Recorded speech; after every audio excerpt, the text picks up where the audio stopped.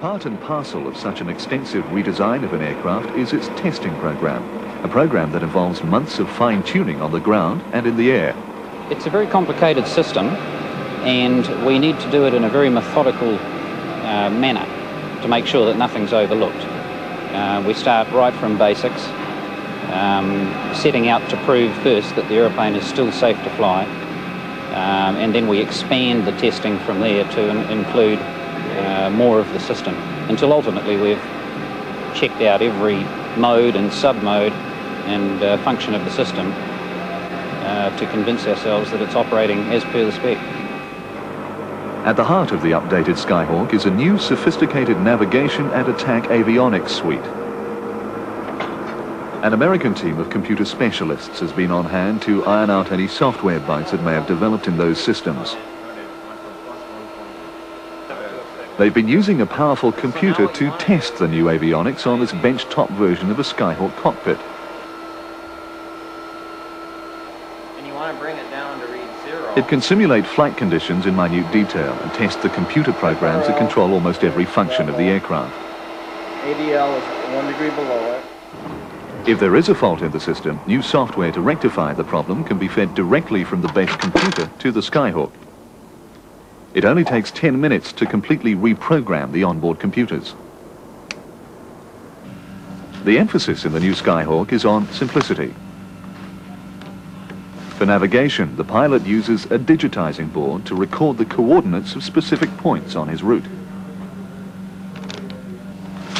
When in flight, a visual display automatically indicates the direction he needs to fly to get to the target, the distance to go, and the estimated time of arrival.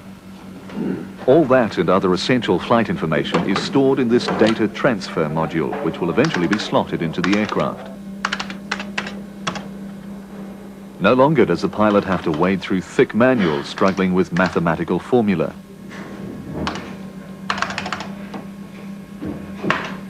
The mission planning computer can cut down those pre-flight computations from 2 hours to 15 or 20 minutes. Data on everything the pilot needs to do and know, from dropping bombs to how long his fuel will last, is calculated and stored, ready for transfer to the aircraft.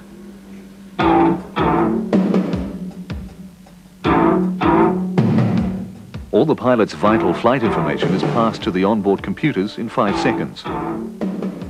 The data transfer module also serves as a flight recorder, recording every detail of the mission for later analysis or fault finding.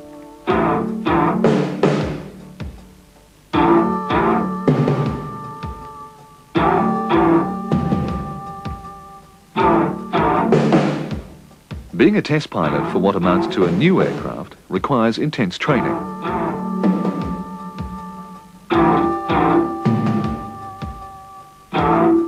Steve Moore went to Britain's test pilot school, where he was trained to handle almost any eventuality.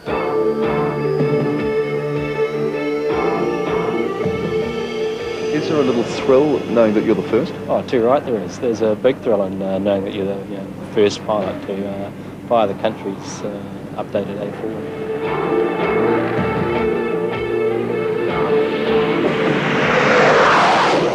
The centerpiece of the new avionics is the HUD, or head-up display.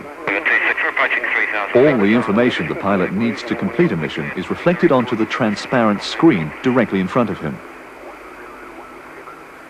It's called head-up because in the past the pilot had to look down to consult his maps and dials. Now with the HUD, he can fly without moving his eyes from the sky. Well, basically the head-up display is presenting on the outside world all your flight information, and you can superimpose with the flight information navigation information or weapon aiming information, all presented up there. So there's no inside the cockpit work, which means that you can now devote a lot more time to looking out, so you can low fly much more effectively than what we used to be able to. We've gone on to what's called a HOTAS concept, hands-on throttle and stick. That means the pilot doesn't have to take his hands off the controls to navigate, locate the target, arm and deliver the missiles.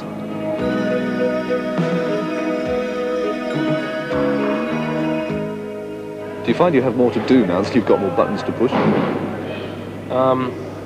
No, really, there's less to do, simply because the HOTAS concept takes away a lot of the switch selections that you have to make. So where used to be a manual switch selection, it's now automatically done by the computer.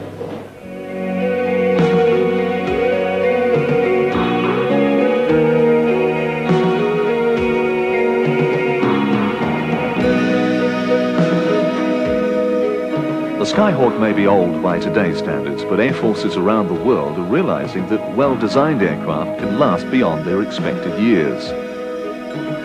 Project Kahu has made a new bird out of the Skyhawk and given it the technology to survive well into the 1990s.